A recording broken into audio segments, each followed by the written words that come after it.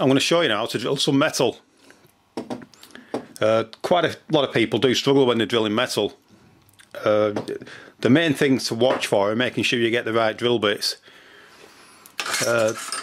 These, for example, are only for use on metal. If you use these on wood, you're just going to blunt them straight away. The actual tip of the drill there is ground to a specific angle, and it's designed to cut efficiently. So if that lip there starts going dull, or if you lose the angle, it's not going to cut as efficiently.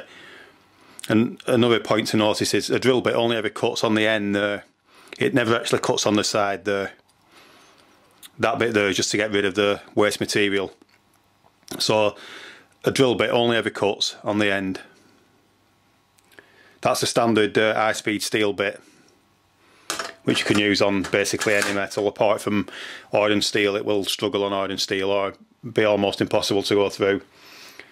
This bit is just the same as those, only it's coated with titanium, which is supposed to make them last a bit longer and cut more effectively.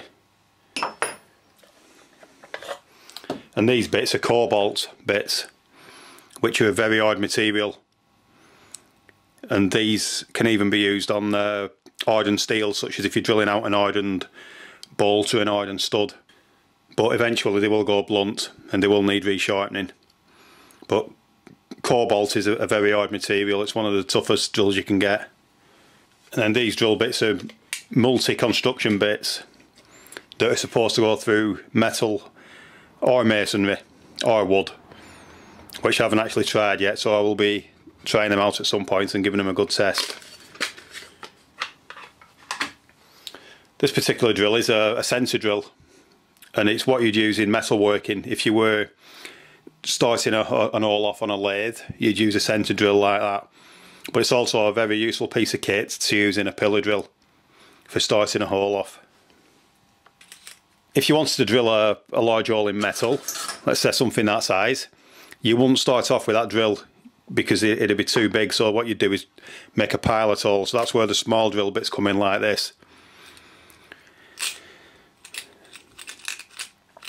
So you just pop an hole through first with a small drill, which is 2mm like that, and then you can then progressively move up to larger drill bits, or you could just go straight through with that one if it is sharp.